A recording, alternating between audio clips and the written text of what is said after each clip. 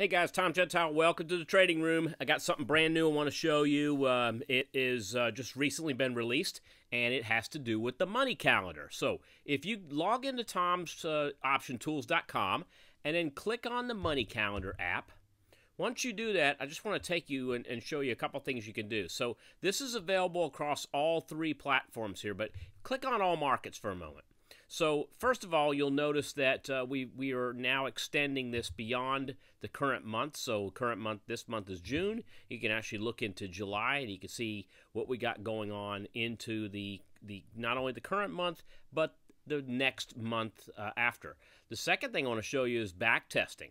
So now we have a way of manually backtesting with this, and that's by going backwards. So all you got to do is just within the Money Calendar app, once you get into the overview, in the month, you can now go backwards. And you can go backwards all the way to, I believe it is February. Yes, so we can actually go back to February of 2015.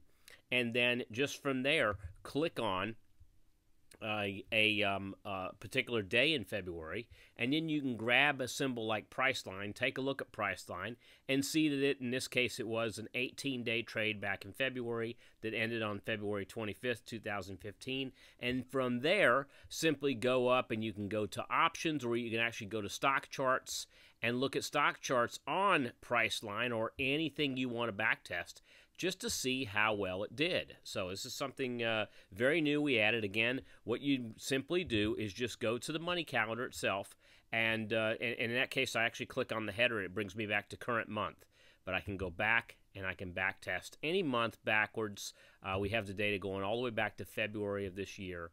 Then you can take a look at it from there. Same thing goes with the rest of the money calendar. So in this case, I'm going to go back to Tom's Tools. I'm going to click on the money calendar app, and I'm going to take myself to the beta version. Okay, this is the iOS version that will work not only on your desktop, but also on a mobile device. So notice I have, let's say I want to look at UTX. So I'm going to come all the way down to UTX. All right, United Technology. And let's say I want to go backwards, and I can go back to, let's say we want to go back to April and see what happened on tax day. So I'm going to click on UTX, change the date to April 15, 2015, click on Show, and it's going to show me every stock. Any stock we have in the money calendar, you can now go back and backtest. All right, so that has the ability as well. Some new features on Money Calendar, some new features available on tomsoptiontools.com, many more to come. Have a great day.